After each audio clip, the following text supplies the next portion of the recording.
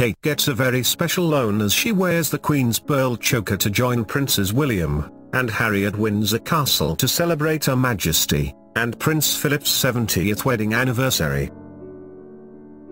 It was a family affair on Monday as Princes William and Harry, joined by the Duchess of Cambridge, at Windsor Castle to kick off the Queen's 70th anniversary celebrations.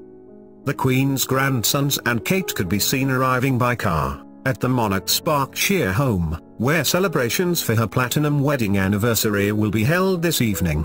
While her evening attire could not be seen in full, the Duchess had clearly gone to every effort to preen and prep with her famous brunette locks coiffed to perfection.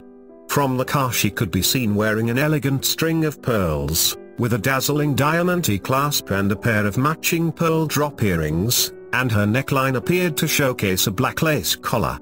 The Duchess is thought to be wearing a £785 Diane von Furstenberg dress, which she was spotted wearing just a few weeks ago, after the Anna Freud Gala dinner, as well as to the 2014 Royal Variety performance. However, that was not her crowning piece.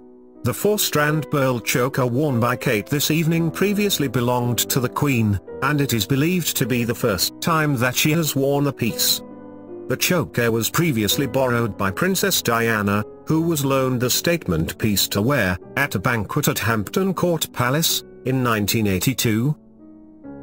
The Queen has been seen spotted wearing the necklace on several occasions, including a visit to Bangladesh in 1983, a year after Diana had borrowed it. William and Harry looked their dapper best in black tie complete with traditional dicky bows and pocket handkerchiefs. Clearly not wanting to miss a moment of the celebrations, William could be seen wearing his glasses as he rode in the back of the royal car.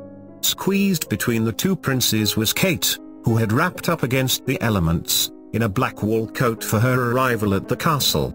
Not present for this evening's proceedings is Prince Harry's girlfriend Meghan Markle, who is rumoured to be in London but clearly not attending this evening. The family will be attending a special dinner in celebration of the Queen and the Duke of Edinburgh's milestone anniversary.